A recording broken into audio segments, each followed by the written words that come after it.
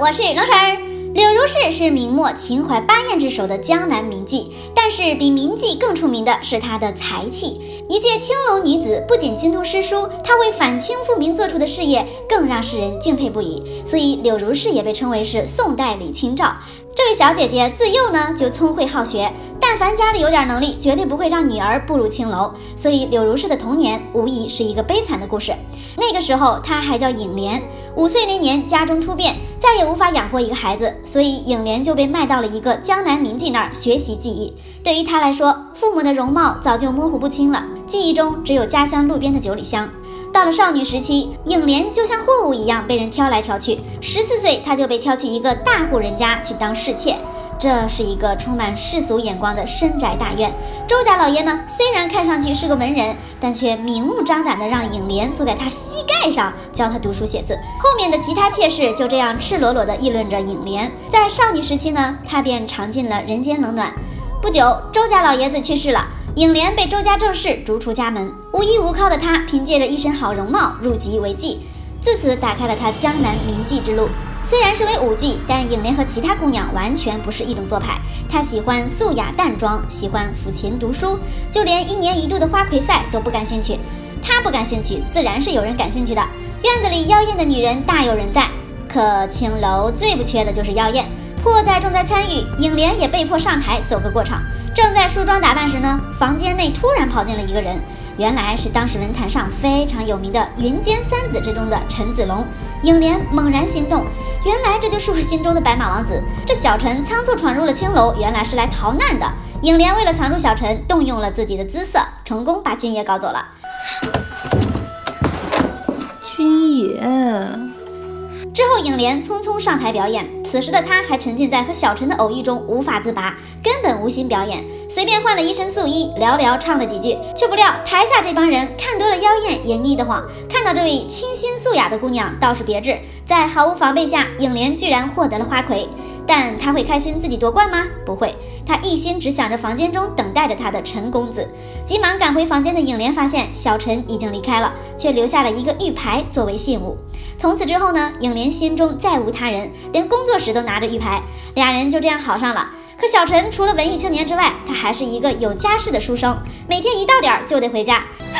现在什么时辰了？我该回家了。日子过得很快呀，转眼5年过去了。小陈用5年时间科考2次，终于高中了。影莲其实早就为此准备了惊喜，她悄悄用自己攒下的私房钱替自己赎了身，脱籍从良，然后又花光所有积蓄买下了这个画房。可小陈却不见有一丝喜悦。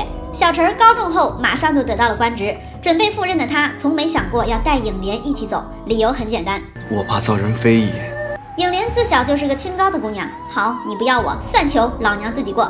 小陈临走前还组织了朋友告别仪式，大概是出于对影莲的愧疚，小陈捧着一本花了3个月请人精心雕版的书送给了影莲。这本书就是影莲写的诗集《乌银草》，这大概就是文艺青年之间的真情吧。已经看破情缘的影莲说，老娘从今天起就不叫影莲了，我再也不做一个顾影自怜的女子，老娘以后就叫……从现在起，我姓柳，名影，字如是。我见青山多妩媚，料青山见我应如是。这首来自偶像辛弃疾的词，恰好地描述了他当时的心境，于是自此自号如是，柳如是应运而生。青楼女子虽然每天纵情嗜酒，但柳如是却是个心系国家大事的人。有一天，她装扮成男子去祭拜岳飞的祠堂，正巧碰见一个因战争逃难的难民。柳如是心中万般感慨，只恨自己不是男儿身，否则一定战往沙场替国征战。悲愤的柳如是将自己心中的一腔热血写成了诗，被围观群众一一读了出来。好诗。柳如是女扮男装混进来听课，讲课的正是当时名气很大的诗坛文人钱谦益老钱。老钱上来就慷慨激昂，对当时的明清战况侃侃而谈，一下子就把柳如是吸引了。老钱还说，刚才在外面看到一个小书生题诗，写的正是当下时局的写照 ，very good。殊不知柳如是就悄悄地坐在台下，这是她和未来老公的第一次相遇。已经恢复了自由身的柳如是，居然被老友安排了大型相亲现场。前来相亲的人或太文，或太武，或太傻，没一个柳如是看上的。老友疑惑，咋一个也看不上啊？这些可都是杭州城里的青年才俊呀！柳如是表示一个都比不上诗坛文人老钱那样的。老友这表情，一看就心里有数了。果然没几天，老钱和柳如是的偶遇就被这样安排上了。两人在朋友家里相谈甚欢，柳如是也告诉老钱，她就是那日女扮男装写诗的小书生。于是老钱对对面这个女人更加佩服，更是奉上了花式彩虹屁。看到了你，仿佛卓文君在世啊！秦淮八艳是明末清初秦淮河畔上最出名的8位名妓，其中2位柳如是和董小宛出自同一家青楼，曾经的好姐妹如今要嫁人了。董小宛即将被茂公子迎娶，可在那个年代，为了避人耳目，娶青楼女子只能晚上迎娶，不能像平常百姓家大吹大唱的。柳如是替姐妹可惜着，到了大婚那晚，大醉的柳如是要替姐妹点爆竹庆祝，被茂先生拒绝了。天色已晚，我看这就不必了吧。可见他自认为娶青楼女子并不够光彩，于是柳如是在轿子后面默默地点燃了烟花，目送姐妹离开。这就是一代名妓的悲哀吧。接下来的日子，柳如是和老钱情投意合，不能自已。虽然俩人年龄相差甚远，老钱都能做柳如是的爸爸了吧，可爱情来了，谁又能挡得住呢？他们以诗为媒，惺惺相惜。老钱还新建了一个书屋，送给心爱的 girl， 名叫我闻氏，意为如是我闻。这么文艺的礼物，哪个 girl 能经受得住啊？柳如是被感动个够呛，马上就答应了求婚。又是名妓大婚，柳如是不甘心在夜里偷偷摸摸的嫁人。我不甘心在夜里就这么偷偷摸摸的嫁了。老唐已过半生，他不像年轻的茂先生那样在乎名利，于是答应在白天迎娶新娘。柳如是大胆地在阳光下扔掉了盖头，享受着阳光和众人的目光。老钱也给够了他足够的尊重和礼节，他不仅当众宣誓以嫡妻之礼迎娶柳如是，还大放炮竹烟花，毫不在乎世人的眼光。俩人的大张旗鼓却受到了众人的唾弃，在光天化日之下迎娶妓女是不被人们接受的。人们把垃圾砸向新人，可新人却满不在乎。买回世上千金笑，送尽平生百岁忧啊！柳如是一脸满足，从此老钱金屋藏娇，读书论诗相对甚欢。老钱不允许仙女的手碰家务事，仙女只配读书写诗抚琴，就算不想读书抚琴，那就听风看云晒太阳。说真的，我酸了。柳如是心中的壮志并没有被甜蜜生活磨灭，他跟老钱说，要是这艘画舫能变成战船就好了。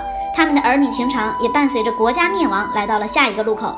李自成攻破了北京，先帝自缢，新帝继位后任命老钱为礼部尚书，大有一番受命于危难的壮烈情怀。柳如是自然是敬佩老公的，可是明朝寿命已尽，老钱的仕途并不顺畅。看着老公天天工作不顺心，柳如是就捡起昔日的爱好，给老公唱上一曲，哄他开心。可小曲并不能使礼部尚书真正的开心起来，因为国家就要灭亡了。老钱因此夜夜不眠，身体也虚弱起来。这一天，柳如是替丈夫去巡视江防，大有一番花木兰上战场的架势。我们会永远跟英雄在一起，生死不离。女子家能够为国家尽心，这也是柳如是一直以来心中的梦想。也不知道离国破家亡还有几天，柳如是在有限的日子里还安排了和老公共浴这种事情，果然是文艺女青年啊。这一天，清朝的说客来说服老钱投降，老钱开出了2个条件，一是不能伤害任何百姓，2是尽快恢复科举制度。就这样，老钱答应了县城。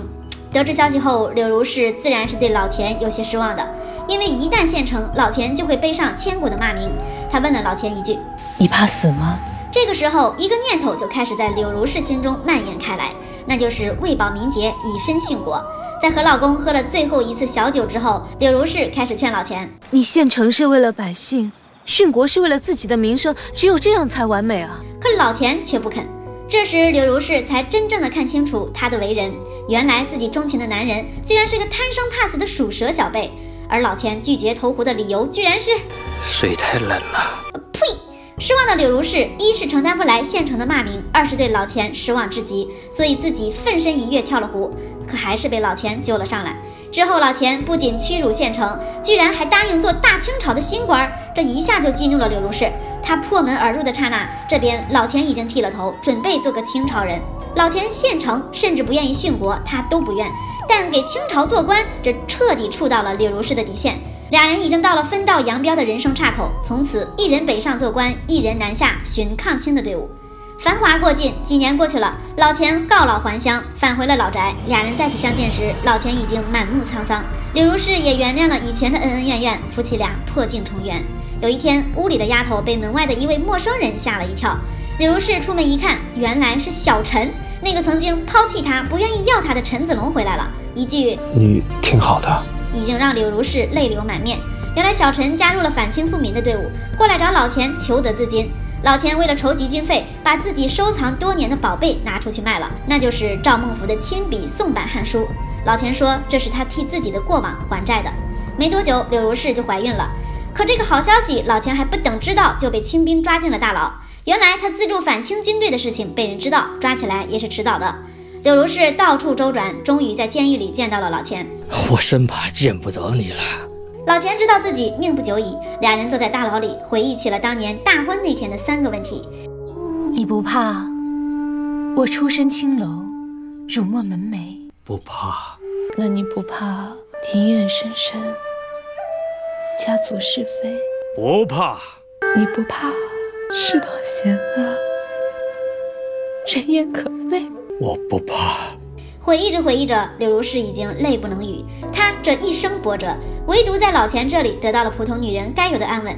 她忽然意识到，老钱回忆起以前的往事，怕不是想要在监狱里轻生吧？她赶紧告诉老钱，现在不是一个人等她，而是2个人。老钱这才知道，在他花甲之年，居然拥有了下一代。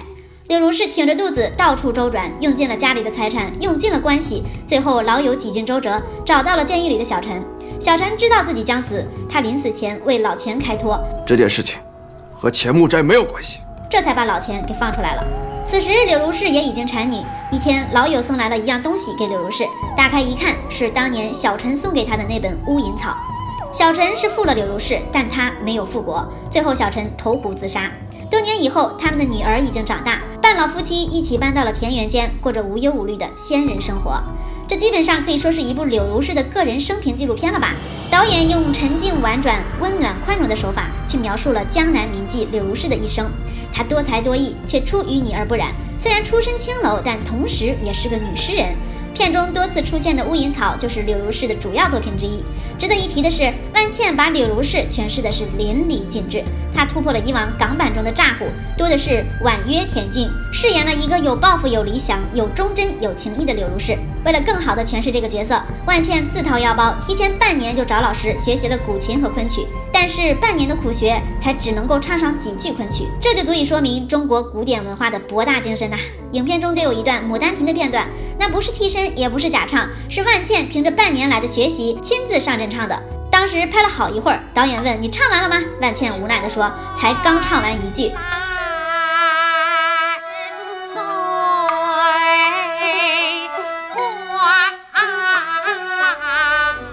正是这2门才艺的加持，才让万茜把柳如是展现得那么饱满。电影的光影和造景以及明代的服饰都非常讲究，画质细腻感人，看一眼就有一种入了苏州园林的感觉。我想这部电影给大家诠释了历史上真正的柳如是本柳，也诠释了一个非常美的文人世界。